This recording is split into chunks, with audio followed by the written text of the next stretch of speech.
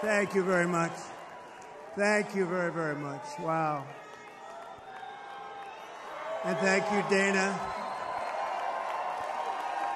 Thank you, Kid Rock, sometimes referred to as Bob. And thank you, Lee, right from the beginning. Thank you very much. What a talent. What a beautiful, beautiful soul. Thank you. Friends, delegates, and fellow citizens, I stand before you this evening with a message of confidence, strength, and hope.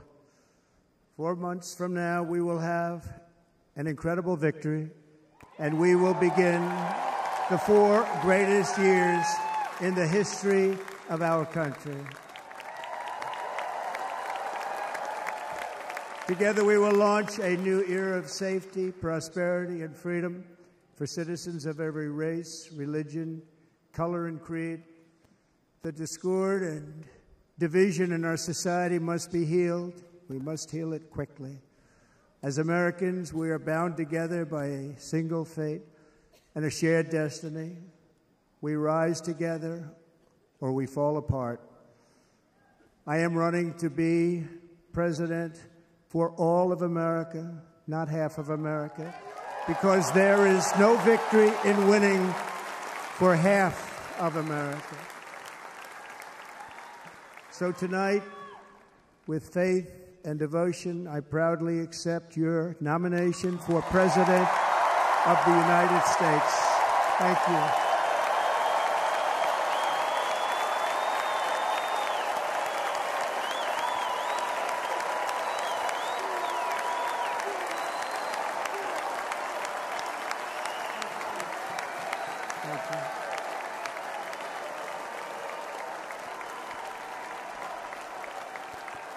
Thank you very much.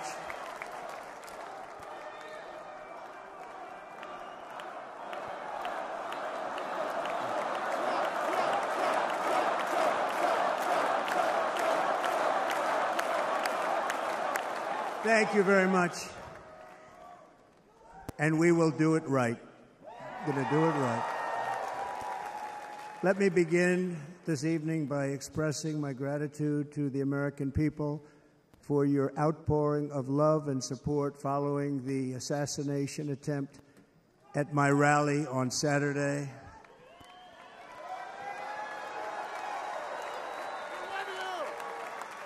As you already know, the assassin's bullet came within a quarter of an inch of taking my life. So many people have asked me, what happened? Tell us what happened, please. And therefore, I will tell you exactly what happened, and you'll never hear it from me a second time because it's actually too painful to tell. It was a warm, beautiful day in the early evening in Butler Township in the great Commonwealth of Pennsylvania. Music was loudly playing, and the campaign was doing really well. I went to the stage, and the crowd was cheering wildly. Everybody was happy. I began speaking very strongly, powerfully, and happily because I was discussing the great job my administration did on immigration at the southern border. We were very proud of it.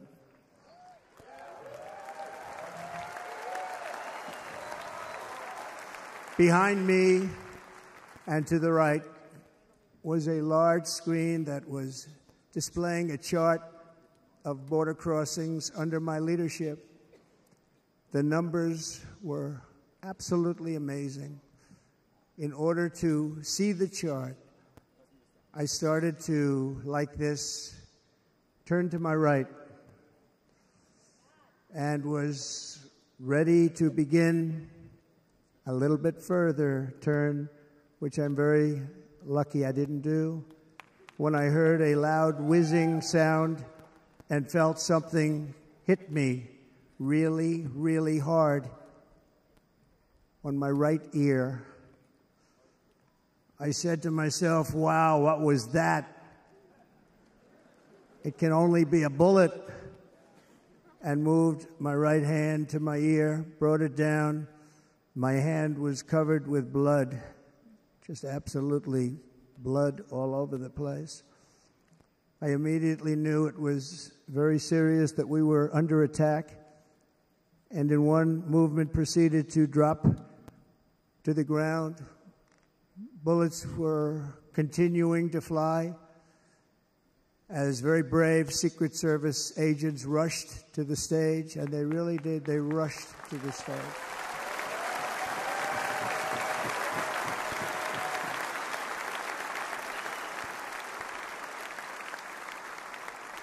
These are great people at great risk, I will tell you, and pounced on top of me so that I would be protected. There was blood pouring everywhere, and yet, in a certain way, I felt very safe because I had God on my side. I felt that.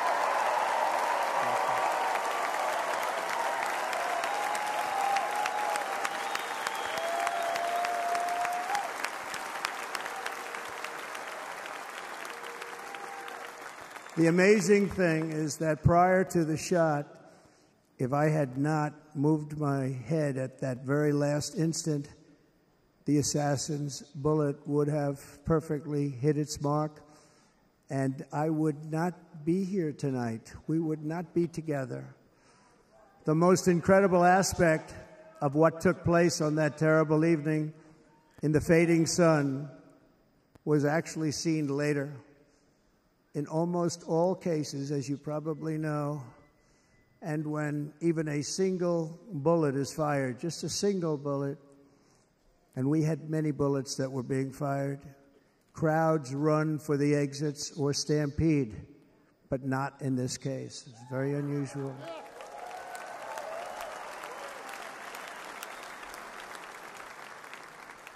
This massive crowd of tens of thousands of people stood by and didn't move an inch.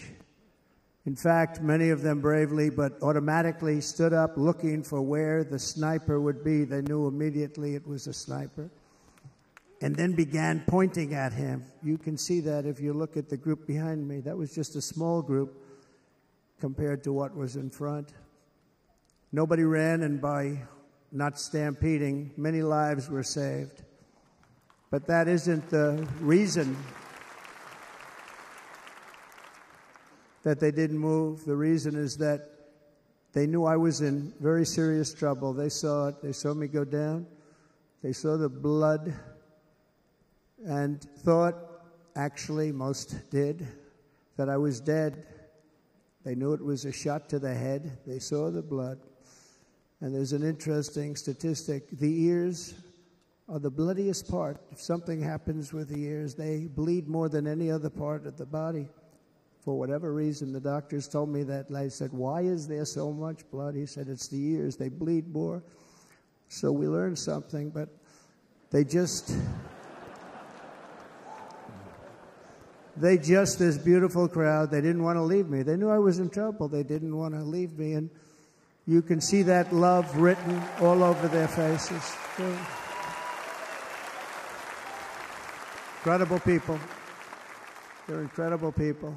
Bullets were flying over us, yet I felt serene. But now the Secret Service agents were putting themselves in peril. They were in very dangerous territory. Bullets were flying right over them, missing them by a very small amount of inches. And then it all stopped. Our Secret Service sniper, from a much greater distance and with only one bullet used, took the assassin's life, took him out.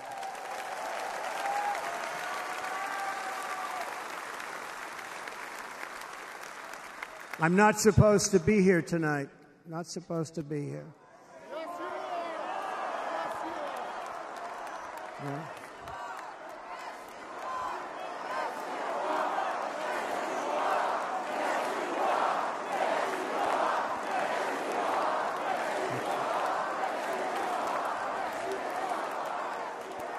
Thank you. But I'm not. And I'll tell you, I stand before you in this arena only by the grace of Almighty God.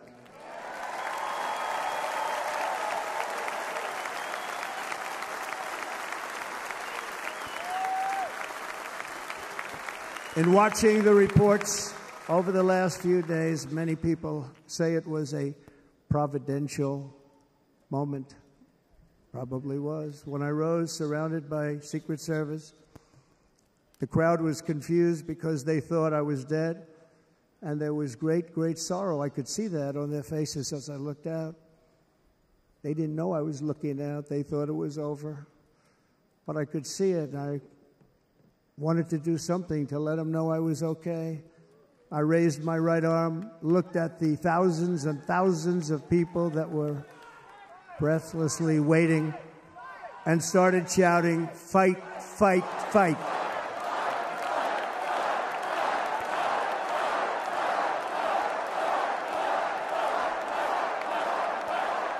Thank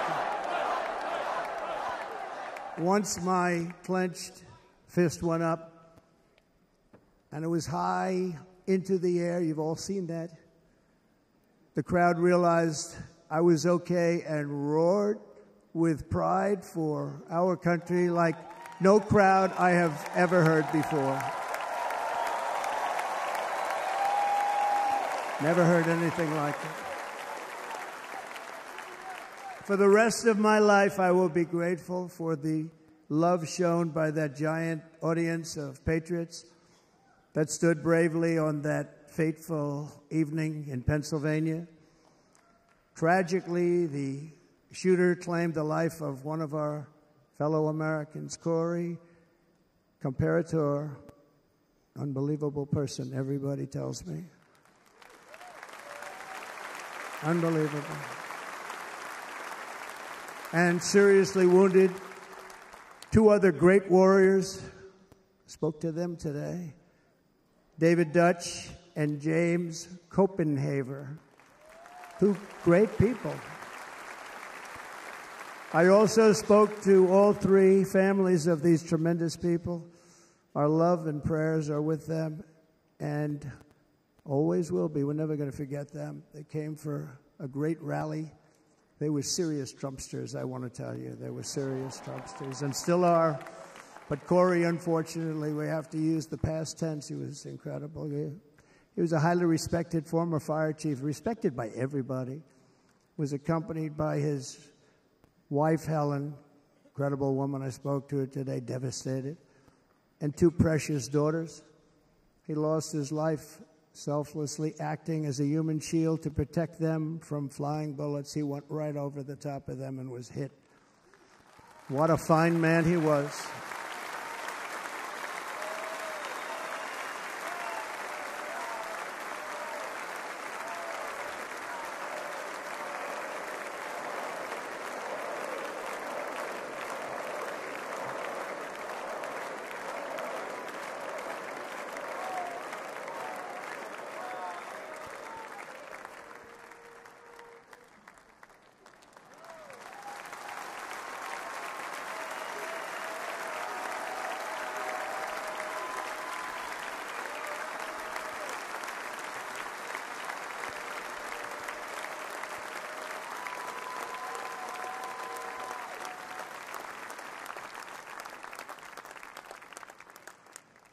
I want to thank the fire department and the family for sending his helmet, his outfit, and it was just something, and they're going to do something very special when they get it. But we did something which cannot match what happened, not even close.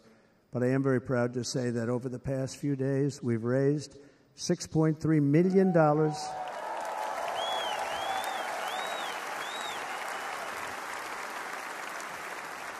for the families of David, James, and Corey, including from a friend of mine just called up. He sent me a check right here. I just got it. $1 million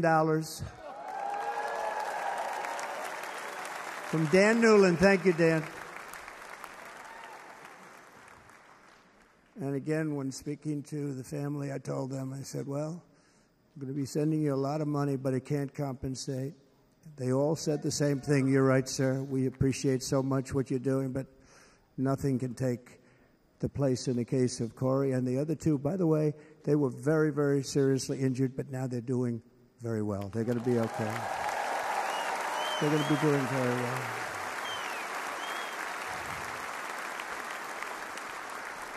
They're warriors. So now I ask that we observe a moment of silence in honor of our friend Corey.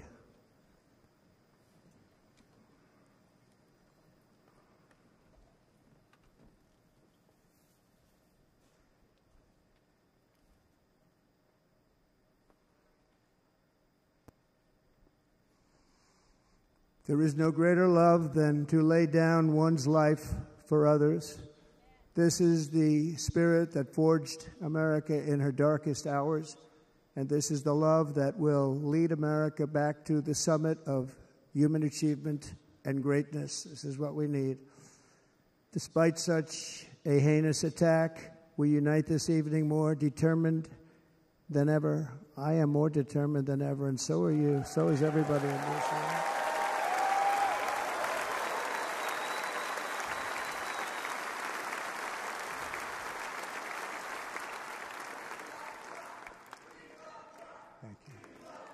Thank you very much.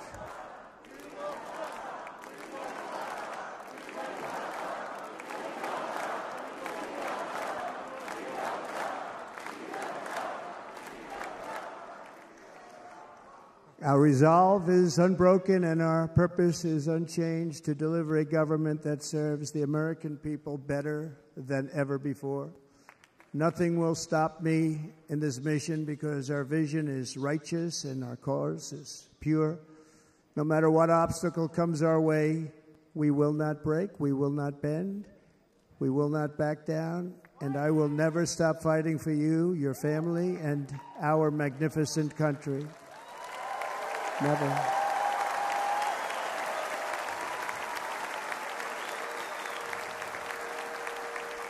And everything I have to give with all of the energy and fight in my heart and soul, I pledge to our nation tonight. Thank you very much. I pledge that to our nation. We're going to turn our nation around, and we're going to do it very quickly. Thank you.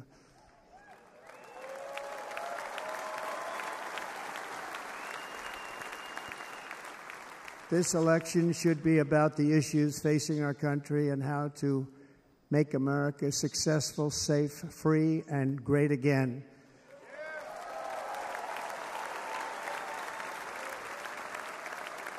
In an age when our politics too often divide us, now is the time to remember that we are all fellow citizens. We are one nation under God, indivisible, with liberty and justice for all.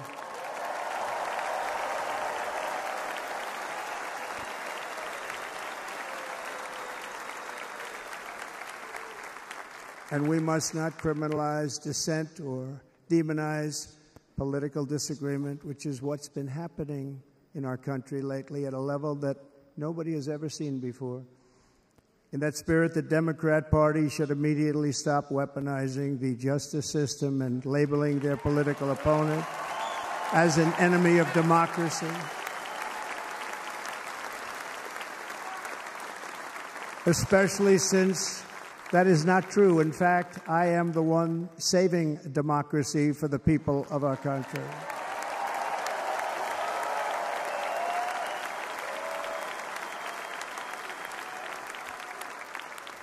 And very big news, as you probably just read, on Monday a major ruling was handed down from a highly respected federal judge in Florida, Eileen Cannon, finding that the prosecutor and the fake documents case against me were totally unconstitutional, and the entire case was thrown out of court.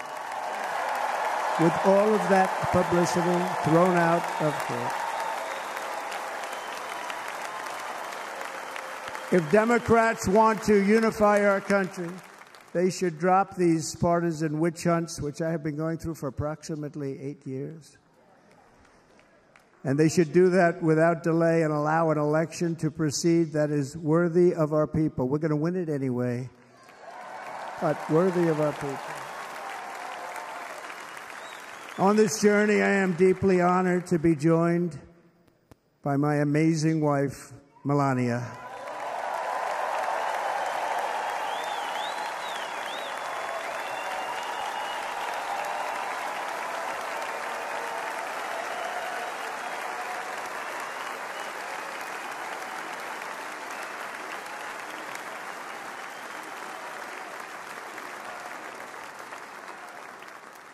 And Melania, thank you very much. You also did something really beautiful, a letter to America calling for national unity, and it really took the Republican Party by surprise. I will tell you, it was beautiful.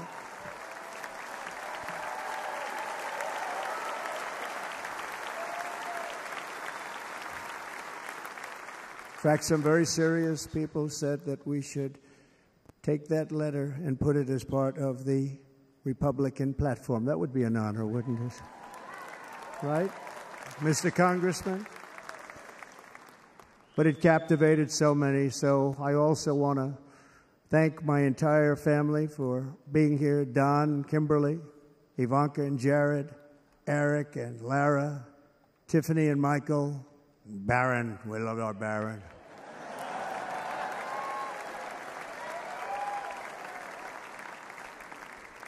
And of course, my 10 wonderful grandchildren. You saw a few of them up there on my lap before.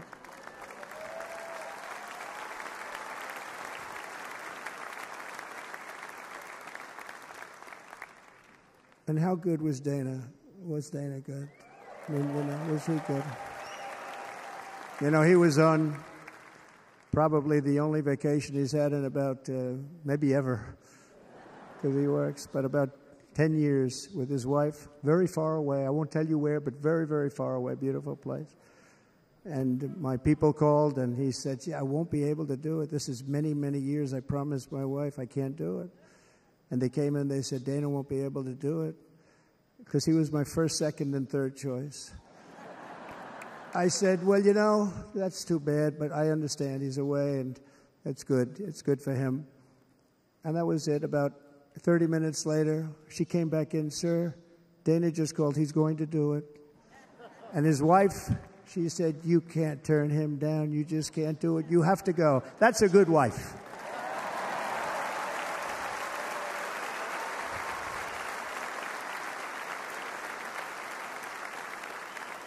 So he got on a plane. He got here a little while ago. Now he's going to get on the plane in a little while, and he's going to go back home to his wife. But they're great, and I just want to thank her and him and their whole family, because that's not easy. And Kid Rock, same thing. Called, he said, I want to be a part of it. I want to be a part, because, Kid does his great song, Big, Big Monster song. I had no idea. He became a friend of mine over the last 10 years. And he's amazing. Everyone loves him. I didn't even know how big he was. He has rallies, 35,000, 40,000 people he gets every time he goes out. I think he's making so much money, he doesn't know what the hell to do with it. You want to know? And then we have my other friend, and I've known him so long, and we took that song, and it was a big success, but we made that. I saw a chart of great songs to America. That was #1 on the chart recently, #1. So that's Lee Greenwood, a very special, beautiful person. He's a beautiful man. But they all wanted to be here. They called. And how about the Hulkster? How good was he? Is he up? Where is he? Boy, oh boy.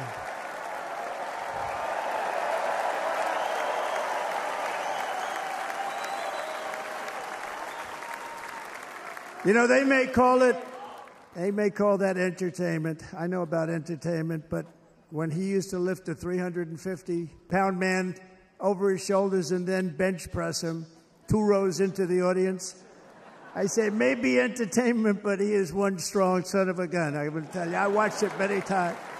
There aren't a lot of entertainers that can do that, right? You were fantastic. Thank you very much.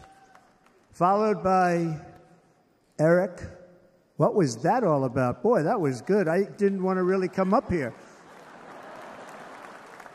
But he was so great, and he's such a good young man. He went through a lot of trouble, and Don last night was incredible. They went through so much trouble. They got subpoenaed more than any people probably in the history of the United States. Every week they get another subpoena from the Democrats, crazy Nancy Pelosi, the whole thing, just boom, boom, boom. They've got to stop that because they're destroying our country. We have to work on making America great again, not on beating people. And we won. We beat them in all. We beat them on the impeachments. We beat them on indictments. We beat them. But the time that you have to spend, if they would devote that genius to helping our country, we'd have a much stronger and better country.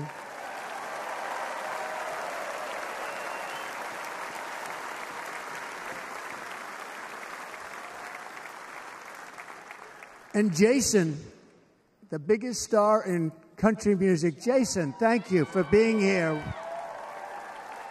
Jason, thank you very much. Jason Aldean, he's good. I like his wife even better, by the way. She's here. Thank you, Jason. But I'm thrilled to have a new friend and partner fighting by my side. The next Vice President of the United States, the current Senator from Ohio, J.D. Vance, and his incredible wife, Usha.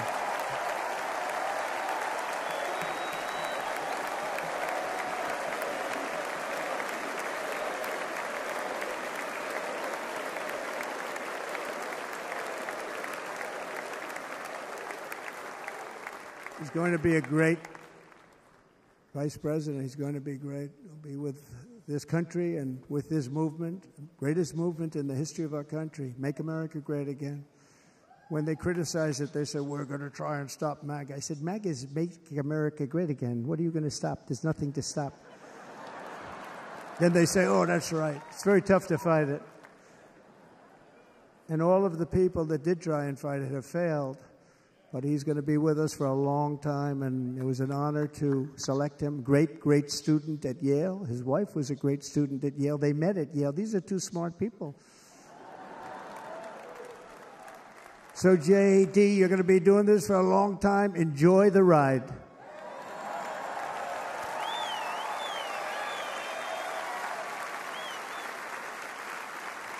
And a very special thank you to the extraordinary people of Milwaukee and the great state of... Oh, there they are. There they are. You are so easy to spot.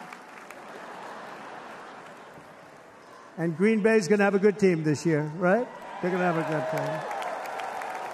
They're going to have a good team. Most of the audience doesn't like it, but it's true. You're going to have a very good team this year.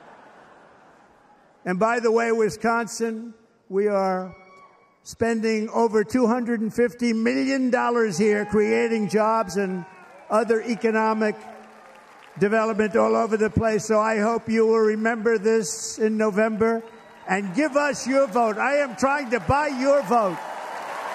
I'll be honest about that.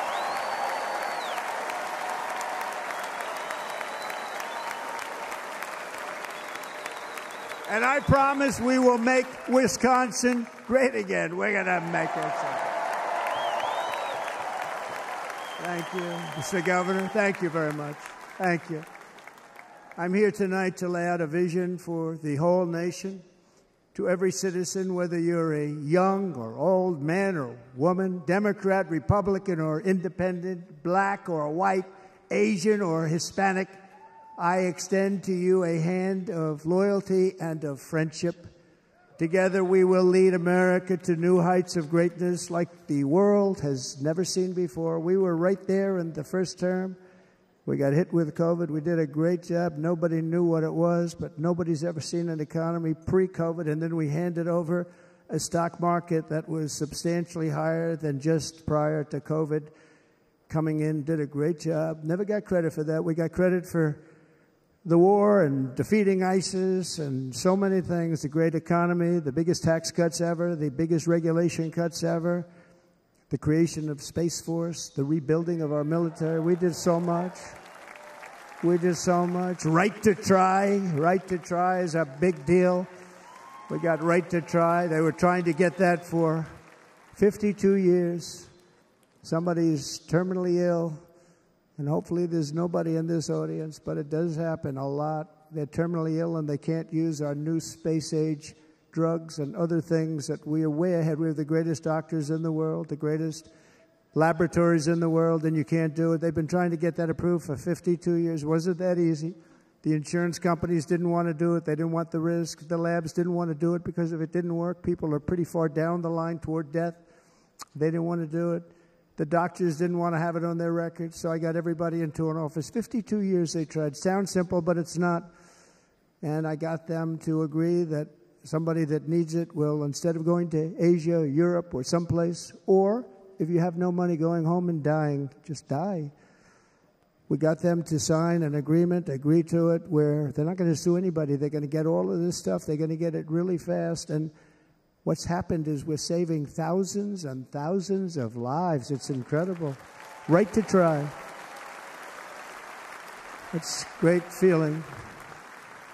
Under our leadership, the United States will be respected again. No nation will question our power. No enemy will doubt our might. Our borders will be totally secure. Our economy will soar. We will return law and order to our streets, patriotism to our schools, and importantly, we will restore peace, stability, and harmony all throughout the world. But to achieve this future, we must first rescue our nation from failed and even incompetent leadership. We have totally incompetent leadership. This will be the most important election in the history of our country. Under the current administration, we are indeed a nation in decline. We have an inflation crisis that is making life unaffordable, ravaging the incomes of working and low-income families, and crushing, just simply crushing our people like never before. They've never seen anything like it. We also have an illegal immigration crisis, and it's taking place right now as we sit here in this beautiful arena. It's a massive invasion at our southern border that has spread misery, crime, poverty, disease, and destruction to communities all across our land. Nobody's ever seen anything like it. Then there's an international crisis, the likes of which the world has seldom been part of. Nobody can believe what's happening. War is now raging in Europe and the Middle East. A growing specter of conflict hangs over Taiwan, Korea, the Philippines, and all of Asia. And our planet is teetering on the edge of World War III. And this will be a war like no other war because of weaponry. The weapons are no longer army tanks going back and forth shooting at each other. These weapons are obliteration. It's time for a change. This administration can't come close to solving the problems. We're dealing with very tough, very fierce people. They're fierce people. And we don't have fierce people. We have people that are a lot less than fierce, except when it comes to cheating on elections and a couple of other things. Then they're fierce. Then they're fierce. So tonight, I make this pledge to the great people of America. I will end the devastating inflation crisis immediately, bring down interest rates, and lower the cost of energy. We will drill, baby, drill.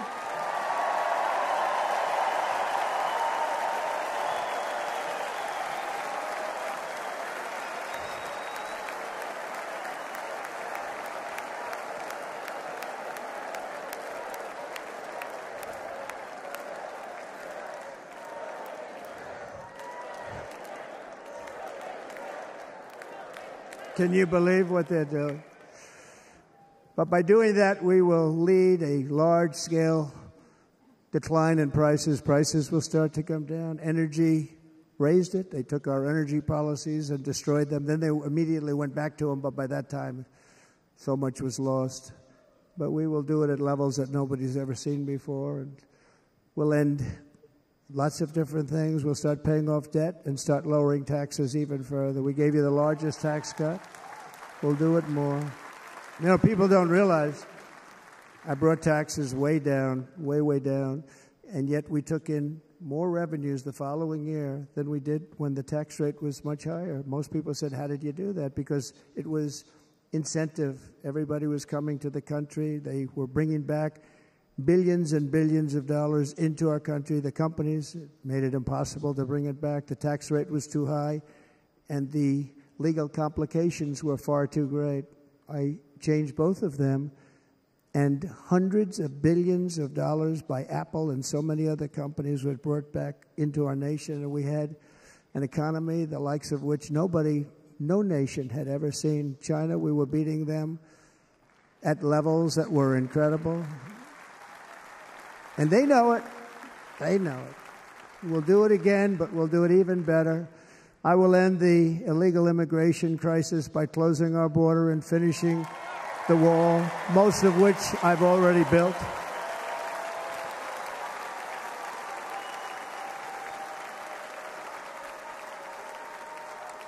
On the wall, we were dealing with a very difficult Congress, and I said, oh, that's okay, we won't go to Congress. I call it an invasion. We gave our military almost $800 billion. I said, I'm going to take a little of that money because this is an invasion, and we built, most of the wall is already built, and we built it through using the funds because what's better than that? We have to stop the invasion into our country that's killing hundreds of thousands of people a year. We're not going to let that happen. I will end every single international crisis that the current administration has created, including the horrible war with Russia and Ukraine, which would have never happened if I was president, and the war caused by the attack on Israel, which would have never happened if I was president. Iran was broke. Iran had no money. Now Iran has $250 billion. They made it all over the last 2.5 years. They were broke. I watched the other day on a show called Deface the Nation. Has anyone seen it? And they had a congressman who was a Democrat say, well, whether you like him or not, Iran was broke dealing with Trump. I told China and other countries, if you buy from Iran, we will not let you do any business in this country, and we will put tariffs on every product you do send in of 100% or more. And they said to me, well, I think that's about it. They weren't going to buy any oil. And they were ready to make a deal. Iran was going to make a deal with us. And then we had that horrible, horrible result that we'll never let happen again. The election result, we're never going to let that happen again. They used COVID to cheat. We're never going to let it happen again. And they took off all the sanctions, and they did everything possible for Iran. And now Iran is very close to having a nuclear weapon, which would have never happened. This is a shame what this administration, the damage that this administration has done. And I say it often. If you took the 10 worst presidents in the history of the United States, think of it, the 10 worst, added them up, they will not have done the damage that Biden has done. I'm only going to use the term once. Biden. I'm not going to use the name anymore, just one time. The damage that he's done to this country is unthinkable. It's unthinkable. Together we will restore vision, strength, competence, and we're going to have a thing called common sense making most of our decisions, actually. It's all common sense. Just a few short years ago, under my presidency, we had the most secure border and best economy in the history of our country, in the history of the world. We had the greatest economy in the history of the world. We had never done anything like it. We were beating every country, including China, by leaps and bounds. Nobody had seen anything like it. We had no inflation. Soaring incomes were going.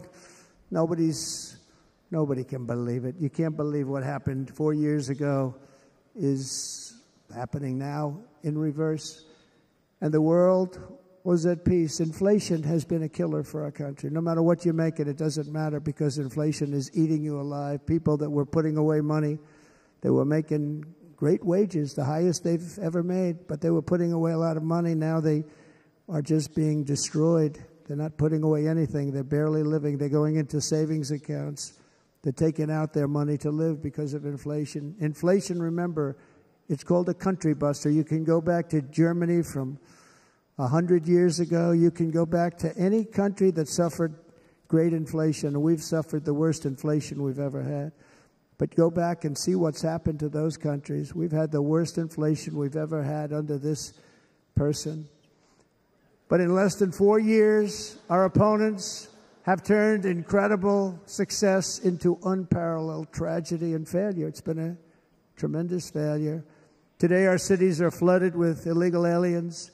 Americans are being squeezed out of the labor force and their jobs are taken. And by the way, you know who's taking the jobs that are created? 107% of those jobs are taken by illegal aliens. And you know who's being hurt the most by millions of people pouring into our country? The black population and the Hispanic population, because they're taking the jobs from our black population, our Hispanic population, and they're also taking them from unions. The unions are suffering because of it. Thank you. Thank you. I like you too. Thank you very much. Inflation has wiped out the life savings of our citizens and forced the middle class into a state of depression and despair. That's what it is. It's despair and depression. We cannot and will not let this continue. Less than 4 years ago, we were a great nation, and we will soon be a great nation again. We're going to be a great nation again.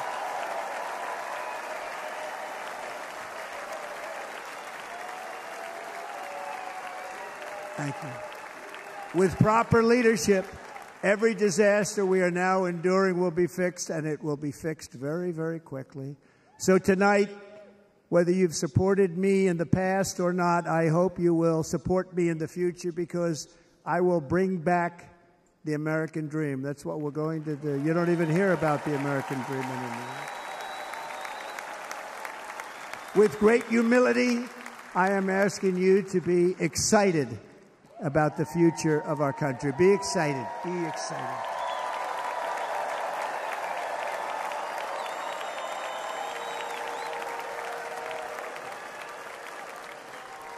And by the way, the news reports, oh, look at all of those big networks. Look at them. They're all here.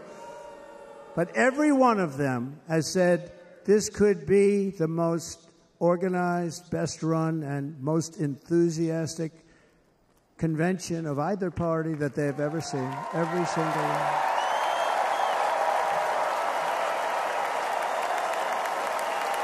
And it's true. It's true. And there's love in the room. There's great love in the room.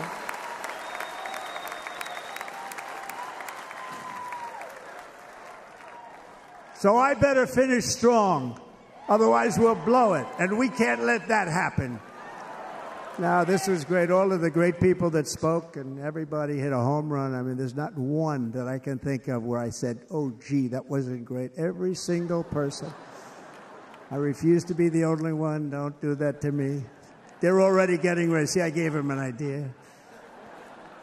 Now, this was a great convention. This was, I think we're actually going to go home and miss it. You know, usually with a first of all, look at these crowds. You'd never have this at a convention. Look at these crowds.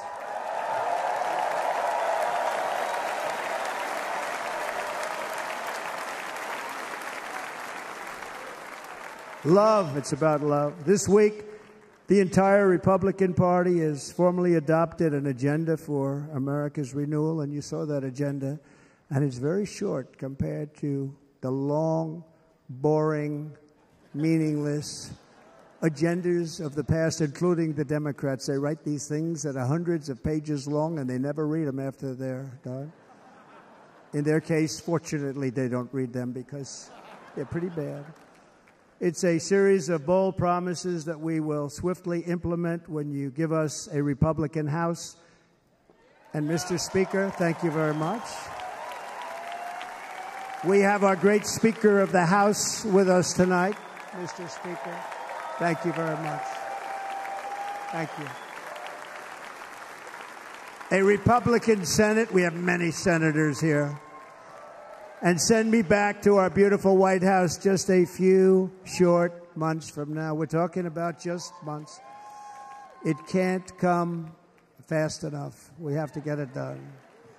First, we must get economic relief to our citizens. Starting on day one, we will drive down prices and make America affordable again. We have to make it affordable. It's not affordable.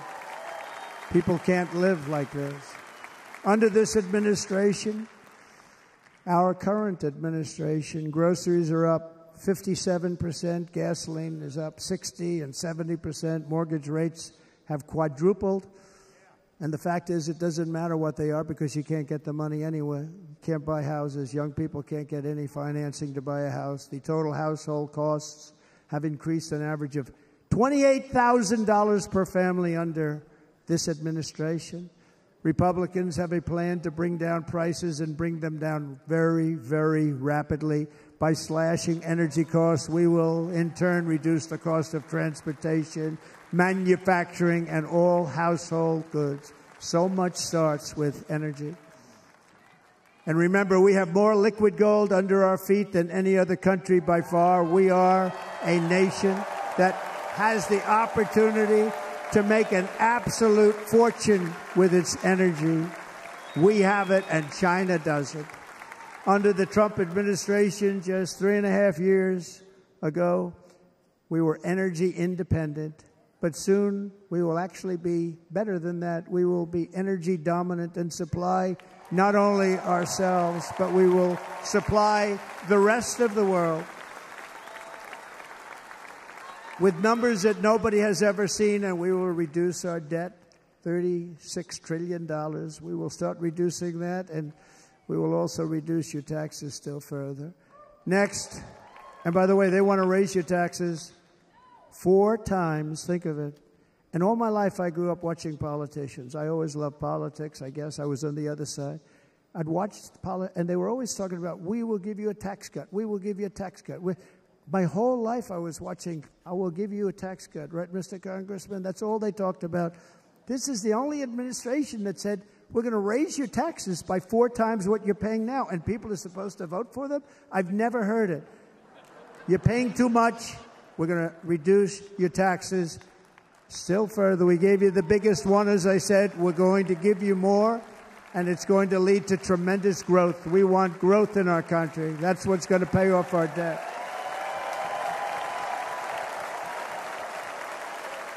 And next, we will end the ridiculous and actually incredible waste of taxpayer dollars that is fueling the inflation crisis. They spent trillions of dollars on things having to do with the Green New Scam. It's a scam.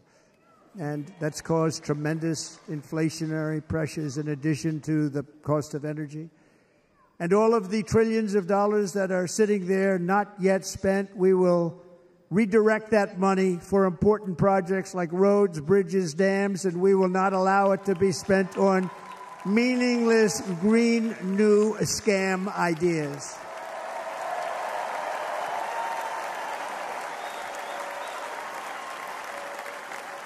And I will end the electric vehicle mandate on day one.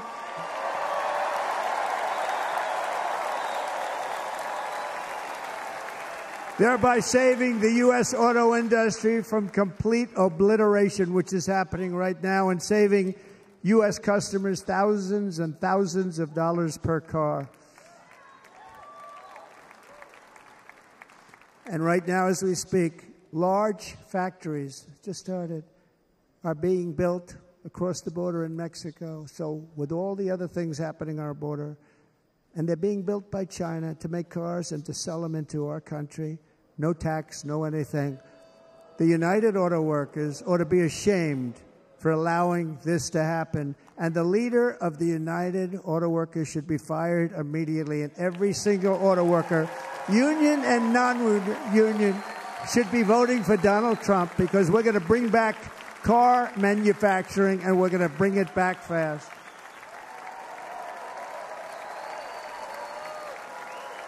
They're building some of the largest auto plants anywhere in the world. Think of it, in the world. And we're going to bring it back. We're going to make them. We don't mind that happening, but those plants are going to be built in the United States, and our people are going to man those plants.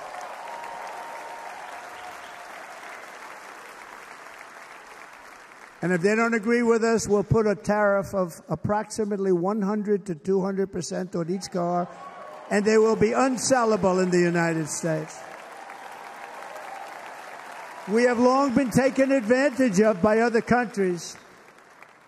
And think of it, oftentimes these other countries are considered so-called allies. They've taken advantage of us for years. We lose jobs, we lose revenue, and they gain everything and wipe out our businesses, wipe out our people.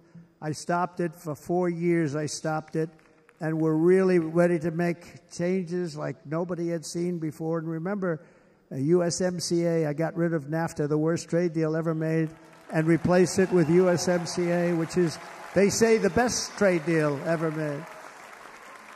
Actually, probably the best trade deal was the deal I made with China, where they buy $50 billion worth of our product. They were buying nothing. They buy $50 billion worth. They had to. But I don't even talk about it because of COVID. I don't even mention it, frankly, because of what happened with the China virus.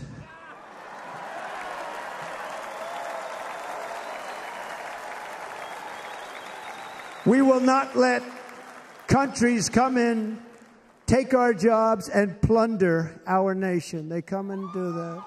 They plunder our nation. The way they will sell their product in America is to build it in America. Very simple. Build it in America and only in America.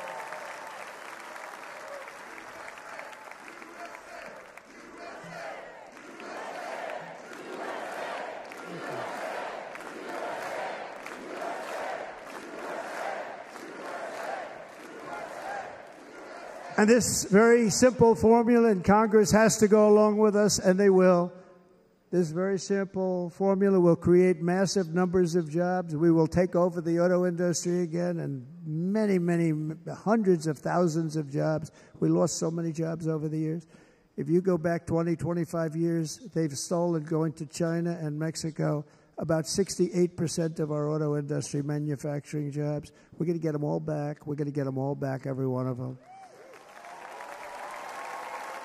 At the center of our plan for economic relief are massive tax cuts for workers that include something else that's turned out to be very popular, actually.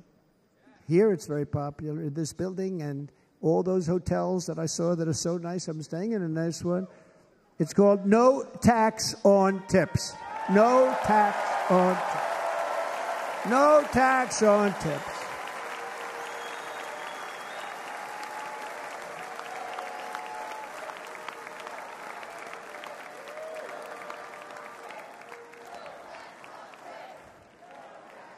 I got that by having dinner recently in Nevada, where we're leading by about 14 points. Hello. I'll see you there very soon, everybody. And we're having dinner at a beautiful restaurant in the Trump building on the Strip, and it's a great building, and the waitress comes over. How's everything going? A really nice person. How's everything? Oh, sir, it's so tough. The government's after me all the time on tips, tips, tips. I said, well, they give you cash. Would they be able to find him? She said, actually, and I didn't know this, she said, very little cash is given. It's all put right on the check. And they come in and they take so much of our money, it's just ridiculous, and they don't believe anything we say. And they've just hired, as you know, 88,000 agents to go after them even more. And I said, this shows the level of my, most people go out, they hire consultants, they pay millions of dollars. But I said to her, let me just ask you a question. Would you be happy if you had no tax on tips? She said, what a great idea. I got my information from a very smart waitress. That's better than spending millions of dollars. And everybody loves it. Waitresses and caddies and drivers and everybody. It's a large group of people that are being really hurt badly. They make money. Let them keep their money. I'm going to protect Social Security and Medicare. Democrats are going to destroy Social Security and Medicare because all of these people, by the millions they're coming in, they're going to be on Social Security and Medicare and other things, and you're not able to afford it. They are destroying your Social Security and your Medicare. Under my plan, incomes will skyrocket, inflation will vanish completely, jobs will come roaring back, and the middle class will prosper like never, ever before, and we're going to do it very rapidly.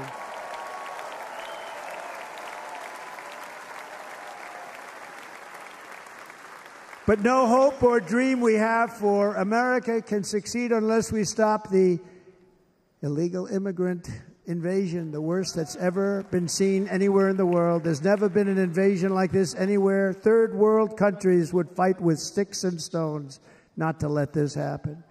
The invasion at our southern border, we will stop it, and we will stop it quickly. You heard Tom Homan yesterday. Tom Homan, put him in charge and just sit back and watch.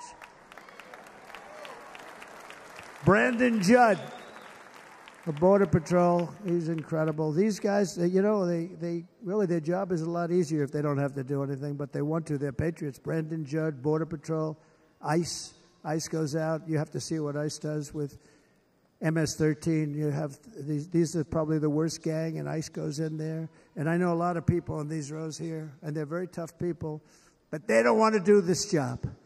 They'll go into a pack of MS-13 killers. They're the worst, probably the worst gangs in the world.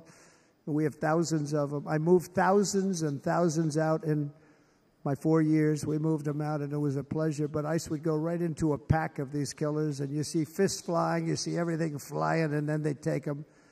They put them in a paddy wagon. They take them back, and they get them out of our country. And the other countries weren't accepting them back, and I called up, and I said, tell them that we're not giving them economic aid anymore. And the next day, I got calls from all of these countries that were terminated. Billions of dollars we spend on economic aid to countries that does us, frankly, no good. And the next day, I was called by everybody. I couldn't take all the calls. Sir, what's the problem? I said, you won't take your killers back that you sent in caravans into America. You won't take them back. Well, sir, if you'd like us to, we would give very serious consideration to doing that. And within 24 hours, they were being taken back. For years and years, when I first came in, they said President Obama tried to get him to go back, and they wouldn't accept him. They'd put planes on the runway so you couldn't leave the plane. They'd close the road so you couldn't take the buses. They'd all have to turn back. As soon as I said no more economic aid of any kind to any country that does that, they called back and they said, sir, it would be our great honor to take MS-13. We love them very much. We love them very much, sir. We'll take them back. At the heart of the Republican platform is our pledge to end this border nightmare and fully restore the sacred and sovereign borders of the United States of America, and we're going to do that on day one.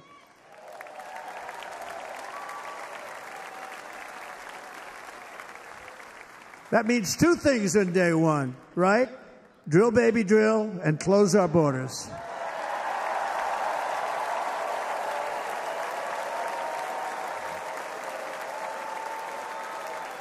And by the way, and I think everybody as a Republican, as a patriot in this room, and most Democrats, we want people to come into our country, but they have to come into our country legally. Legally. Less than 4 years ago, I handed this administration the strongest border in American history. But you can see on the chart that saved my life, that was the chart that saved my life. I said, look it, I'm so proud of it. I think it's one of the greatest. It was done by the Border Patrol, one of the greatest charts I've ever seen. It showed everything just like that. You know the chart. Oh, there it is. That's pretty good. Wow. Last time I put up that chart, I never really got to look at it. But without that chart, I would not be here today.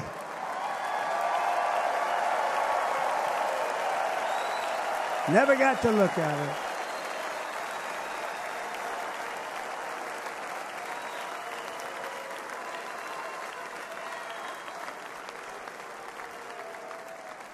I said, you got to see this chart. I was so proud of it, and by the time I got to there, I never got to see it that day. But I'm seeing it now, and I was very proud. If you look at the arrow on the bottom, that's the lowest level, the one on the bottom, heavy red arrow. That's the lowest level of illegal immigrants ever to come into our country in recorded history, right there. Right there. And that was my last week in office. And then you see what happened after I left. Look at the rest. And if you go out a little bit further, it's getting to be a little bit old, but I love it anyway, right? But you can go much higher with those numbers. Look what happened right after that. The invasion began. We had the opposite. We stopped the invasion. But the invasion that we stopped was peanuts by comparison to what happened after I left. Look at what happened after I left. They took over our country. We ended all catch and release. We shut down asylum fraud. We stopped human trafficking and forged historic agreements to keep illegal aliens on foreign soil. We want them to stay on their soil. Under the Trump administration, if you came in illegally, you were apprehended immediately and you were deported. You went right back. The current administration terminated every single one of those great Trump policies that I put in place to seal the border. I wanted a sealed border. Again, come in, but come in legally. You know how unfair it is? So many people, hundreds of thousands of people, have been working for years to come into our country. And now they see these people pour into our country at levels that are unprecedented. It's so unfair. And we're not going to do it. We're not going to stand for it. They suspended wall construction, ended remain in Mexico. We had a policy, remain in Mexico. You think that was easy to get from the Mexican government? But I said, you must give it to us. If you don't give it to us, there will be repercussions. And they gave it to us. But not easy. Canceled our Safe Third agreements. Demolished Title 42, implemented nationwide catch and release. That's catch and release, where we catch them and release them into our country. We catch them and release them into Mexico. There's a slight difference. And took 93, this is the previous administration, 93 executive actions to throw open our border to the world. The entire world is pouring into our country because of this very foolish administration. The greatest invasion in history is taking place right here in our country. They are coming in from every corner of the earth, not just from South America, but from Africa, Asia, the Middle East. They're coming from everywhere. They're coming at levels that we've never seen before. It is an invasion indeed, and this administration does absolutely nothing to stop them. They're coming from prisons. They're coming from jails. They're coming from mental institutions and insane asylums. You know, the press is always on me because I say this. Has anyone seen Silence of the Lambs? The late, great Hannibal Lecter. He'd love to have you for dinner. That's insane asylums. They're emptying out their insane asylums.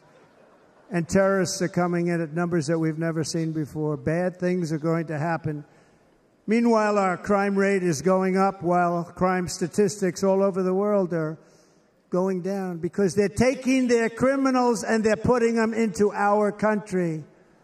A certain country, and I happen to like the president of that country very much, but he's been getting great publicity because he's a wonderful shepherd of the country. He says how well the country's doing because their crime rate is down. And he said he's training all of these rough people. They're rough, rough, rough. He's training them. And I've been reading about this for 2 years. I think, oh, that's wonderful. Let's take a look at it. But then I realized he's not training them. He's sending all of his criminals, his drug dealers, his people that are in jails, he's sending them all to the United States. And he's different in that he doesn't say that. He's trying to convince everybody what a wonderful job he does in running the country. Well, he doesn't do a wonderful job. And by the way, if I ran one of the countries, many countries, many, many countries from all over, I would be worse than any of them. I would have had the place totally emptied out already.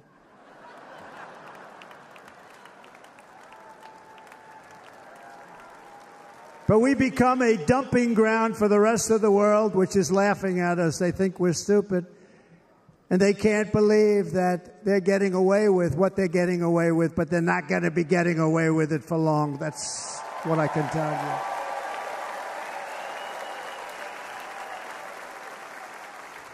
you. In Venezuela, Caracas, high crime.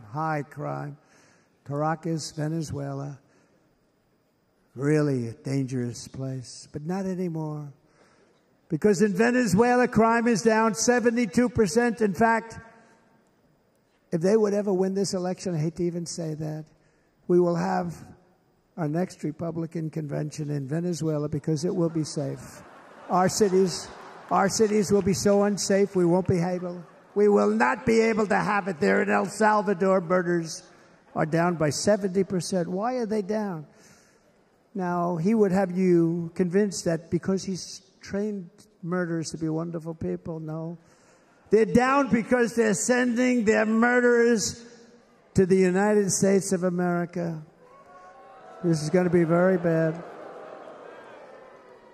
And bad things are going to happen, and you're seeing it happen all the time. That's why, to keep our families safe, the Republican platform promises to launch the largest deportation operation in the history of our country. Even larger than that of President Dwight D. Eisenhower from many years ago. You know, he was a moderate, but he believed very strongly in borders. He had the largest deportation operation we've ever had. Just recently, I spoke to the grieving mother of Jocelyn Nungary, a wonderful woman, a precious 12-year-old girl from Houston who last month was tied up, assaulted, and strangled to death after walking to the convenience store just a block away from her house. Her body was dumped near the side of the road in a shallow creek, found by some onlookers who couldn't believe what they had witnessed. Charged with Jocelyn's heinous murder are 2 illegal aliens from Venezuela who came across our border, were in custody, and were then released into the country by this horrible, horrible administration that we have right now. I also met recently with the heartbroken mother and sister of Rachel Morin. Rachel was a 37-year-old mom of 5 beautiful children who was brutally raped and murdered while out on a run. She wanted to keep herself in good shape. It was very important to her. She was murdered. The monster responsible first killed another woman in El Salvador before he was led into America by the White House. This White House let them in. He then attacked a 9-year-old girl and her mother in a home invasion in Los Angeles before murdering Rachel in Maryland. Traveled all throughout the country, doing tremendous damage. Rachel's mother will never be the same. I spent time with her. She will never be the same. I've also met with the wonderful family of Laken Riley, the brilliant 22-year-old nursing student. She was so proud of being first in her class, who was out for a jog on the campus of the University of Georgia when she was assaulted, beaten, and horrifically killed.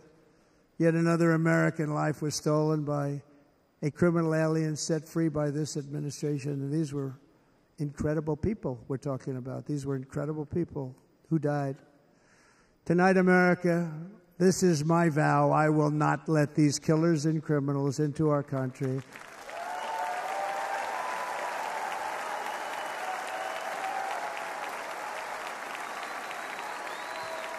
I will keep our sons and daughters safe.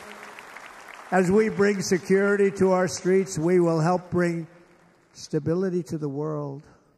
I was the first president in modern times to start no new wars. You know, we were the toughest. We were the most respected. And you saw this. Hungry, strong country, run by a very powerful, tough leader. He's a tough guy. Press doesn't like him because he's tough. And he came out recently. They were asking him at an interview, the whole world is exploding. What's happening? What's going on? Viktor Orban, Prime Minister of Hungary, very tough man.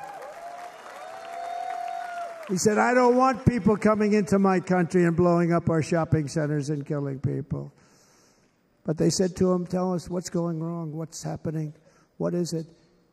He said, there's only one way you're going to solve it. You got to bring President Trump back to the United States because he kept everybody at bay. See? He used a word I wouldn't use because I can't use that word, because you'd say it was braggadocious. The press would say he was a braggart. I'm not a braggart. But Viktor Orban said it. He said Russia was afraid of him. China was afraid of him. Everybody was afraid of him.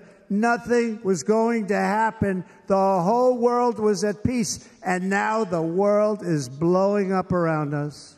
All of these things that you read about were not going to happen. Under President Bush, Russia invaded Georgia. Under President Obama, Russia took Crimea. Under the current administration, Russia is after all of Ukraine. Under President Trump, Russia took nothing.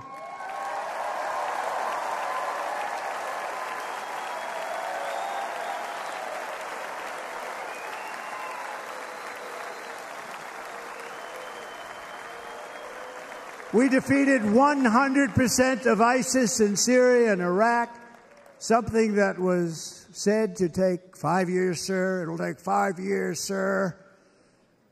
We did it in a matter of a couple of months. We have a great military. Our military is not woke. It's just some of the fools on top that are woke.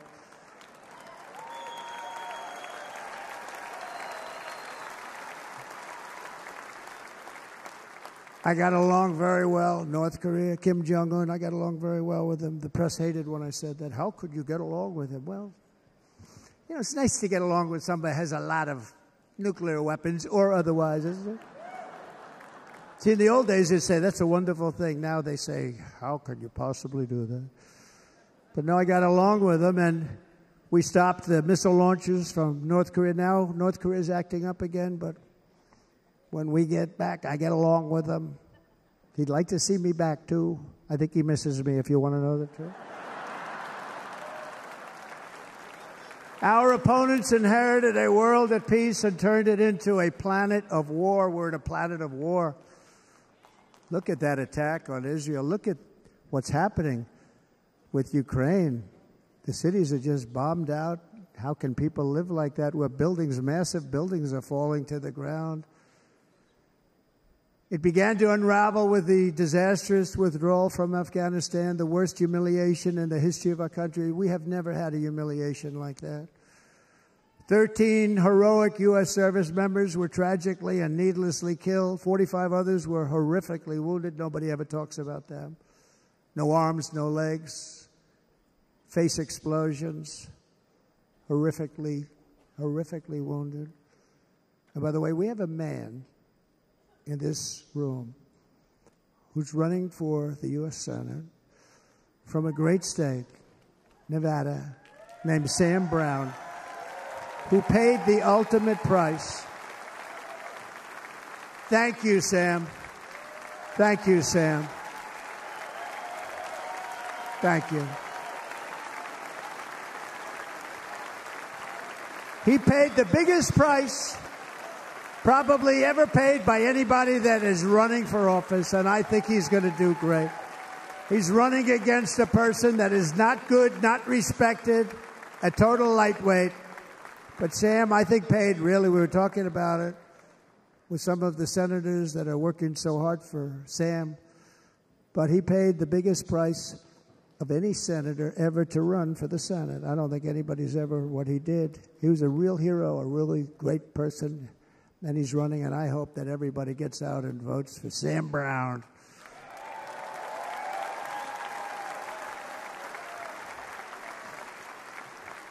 And we also left behind $85 billion worth of military equipment, along with many American citizens were left behind.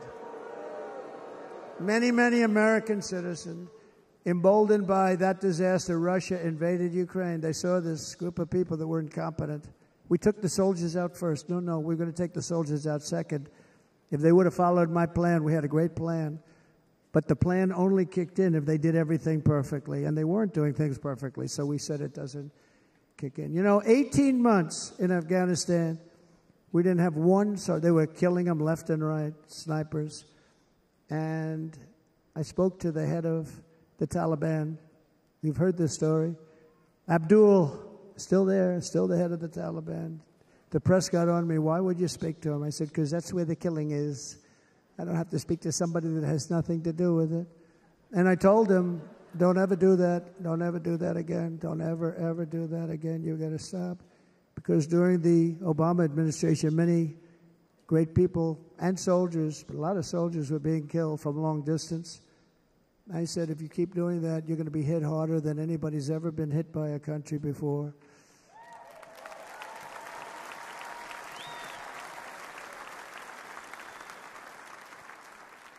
And he said, I understand, Your Excellency. He called me Your Excellency. I wonder if he calls the other guy Your Excellency. I doubt it. The other guy gave him everything. I mean, what kind of a deal was that? He walked out, gave him everything. Do you know that right now Afghanistan is one of the largest sellers of weapons in the world? They're selling the brand new, beautiful weapons that we gave them. But think of it. He actually said to me, but why do you show me a picture of my home? I said, you'll have to ask your people or one of your wives. But he could figure it out. And for 18 months, we had not one attack on an American soldier by the Taliban. 18 months.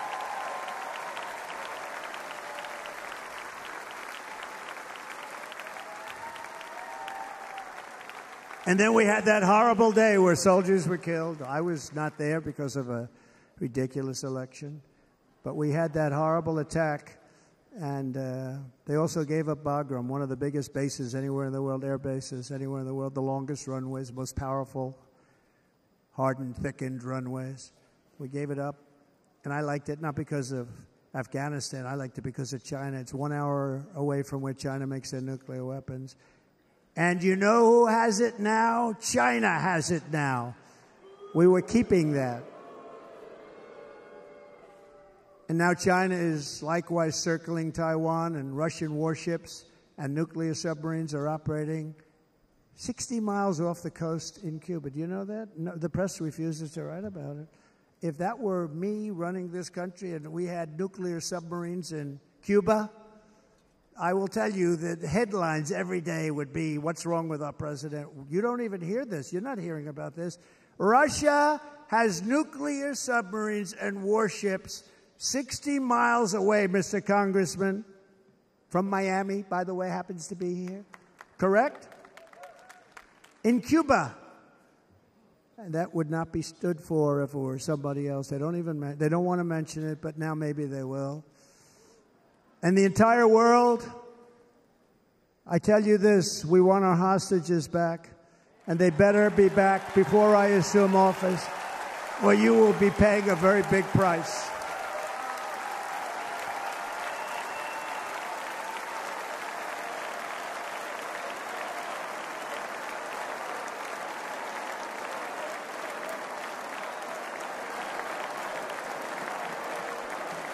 With our victory in November, the years of war, weakness, and chaos will be over. I don't have wars. I had no wars other than ISIS, which I defeated, but that was a war that was started. We had no wars. I could stop wars with a telephone call. I could stop wars with just a telephone call. If properly stated, it would never start. We will replenish our military and build an Iron Dome missile defense system to ensure that no enemy can strike our homeland.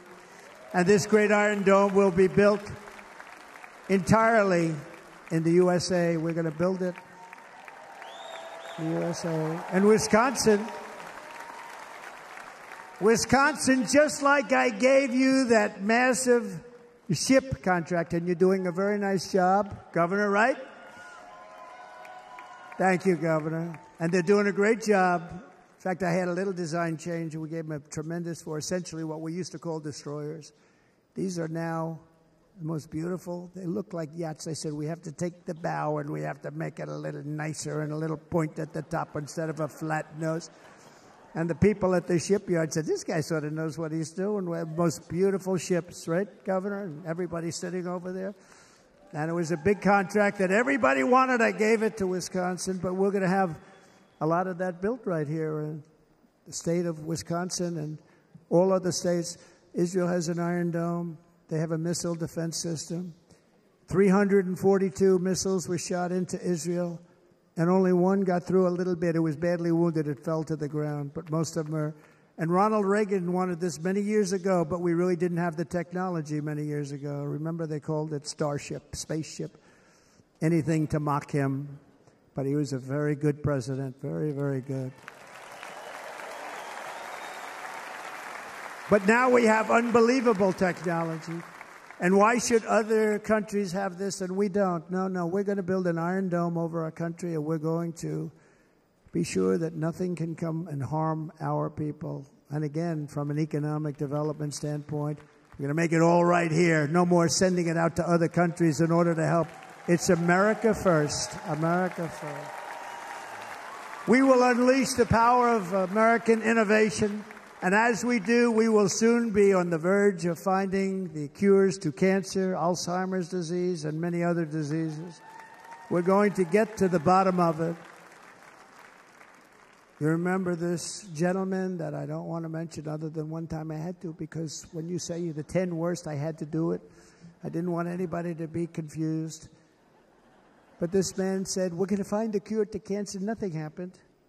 We're going to get to the cure for cancer and Alzheimer's and so many other things. We're so close to doing something great. But we need a leader that will let it be done. We will not have men playing in women's sports. That will end immediately.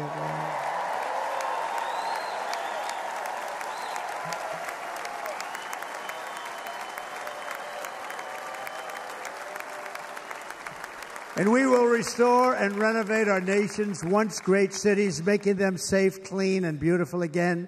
And that includes our nation's capital, which is a horrible killing field. So many things. They leave from Wisconsin. They go to look at the Washington Monument. They end up getting stabbed, killed, or shot. We will be very soon very proud of our capital, again, Washington, D.C.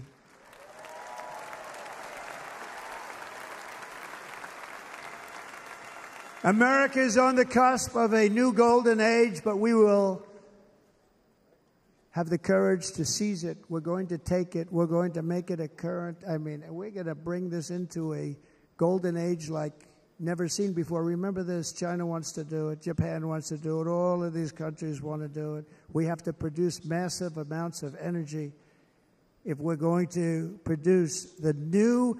If you look at some of the things that have been done, and some of the things that we're going to do.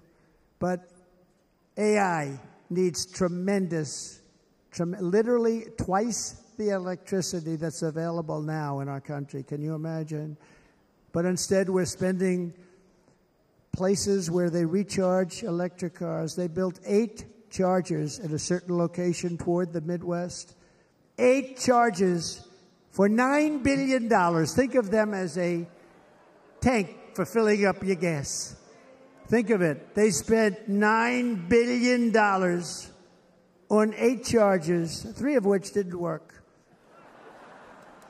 And if you were going to do this all over our country, this crazy electric mandate, if you're going to do this and by the way, I'm all for electric. They have their application. But if somebody wants to buy a gas-powered car, gasoline-powered car, or a hybrid, they're going to be able to do it. And we're going to make that change on day 1.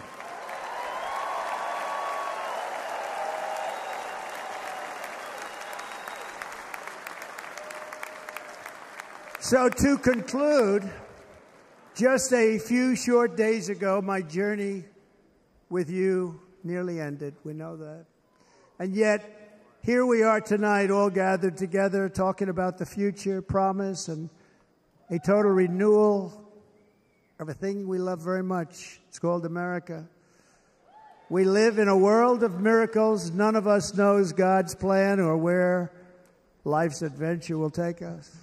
I want to thank Franklin Graham for being here tonight. He's an outstanding man.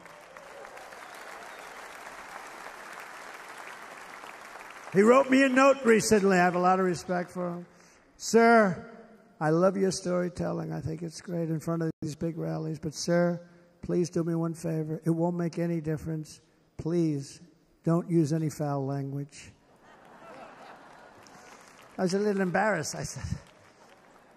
He said, it won't make any difference. Actually, it does. The story's not quite as good, but I've been very good.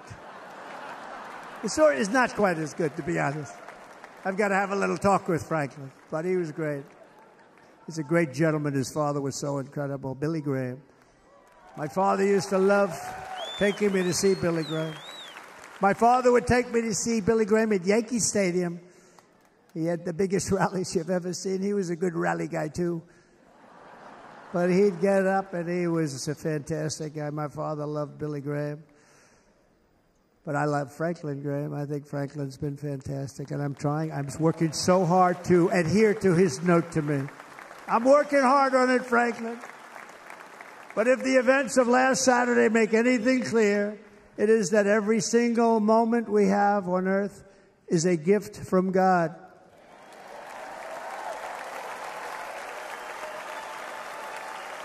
We have to make the most of every day for the people and for the country that we love. The attacker in Pennsylvania wanted to stop our movement, but the truth is the movement has never been about me. It has always been about you. It's your movement. It's the biggest movement in the history of our country by far. Can't be stopped. It can't be stopped. It has always been about the hardworking, patriotic citizens of America. For too long, our nation has settled for too little. We settled for too little. We've given everything to other nations, to other people. You've been told to lower your expectations and to accept less for your families. I am here tonight with the opposite message. Your expectations are not big enough.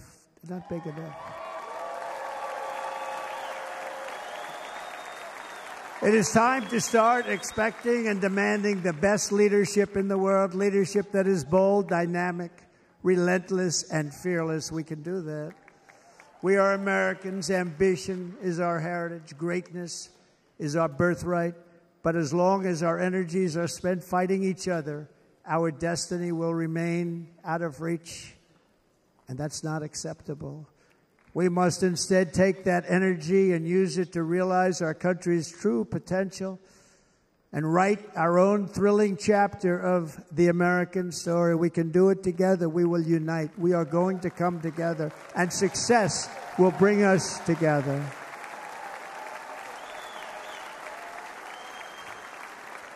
It is a story of love, sacrifice, and so many other things. And remember the word, devotion. It's unmatched devotion. Our American ancestors crossed the Delaware, survived the icy winter at Valley Forge, and defeated a mighty empire to establish our cherished republic. They fought so hard, they lost so many. They pushed thousands and thousands of miles across a dangerous frontier, taming the wilderness to build a life and a magnificent home for their family. They packed their families into covered wagons, trekked across hazardous trails, scaled towering mountains, and braved rivers and rapids to stake their claim on the wide-open, new, and very beautiful frontier. When our way of life was threatened, American patriots marched onto the battlefield, raced into enemy strongholds, and stared down death and stared down those enemies to keep alive the flame of freedom. At Yorktown, Gettysburg, and Midway, they joined the roll call of immortal heroes. So many just so many heroes, so many great, great people. And we have to cherish those people. We can't forget those people. We have to cherish those people.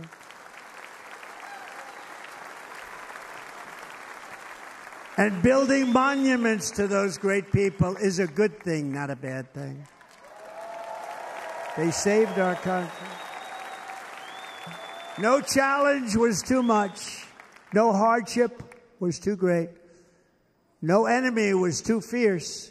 Together these patriots soldiered on and endured, and they prevailed because they had faith in each other, faith in their country, and above all, they had faith in their God.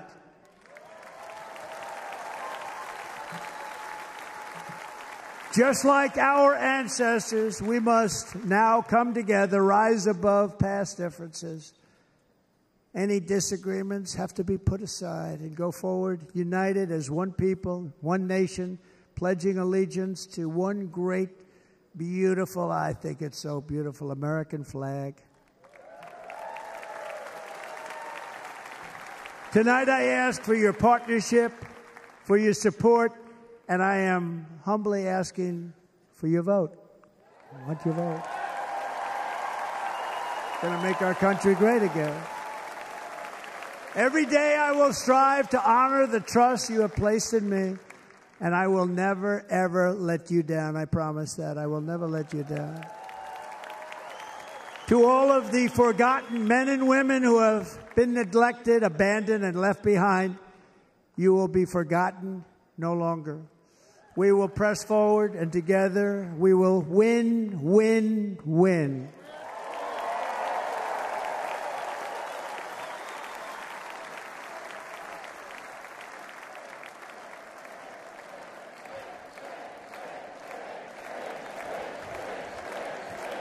Win, win, win, win, win, win. Nothing will sway us, nothing will slow us, and no one will ever stop us.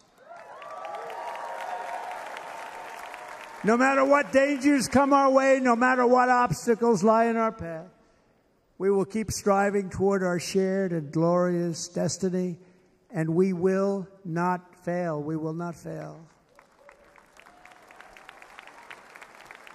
Together we will save this country, we will restore the republic, and we will usher in the rich and wonderful tomorrows that our people so truly deserve. America's future will be bigger, better, bolder, brighter, happier, stronger, freer, greater, and more united than ever before.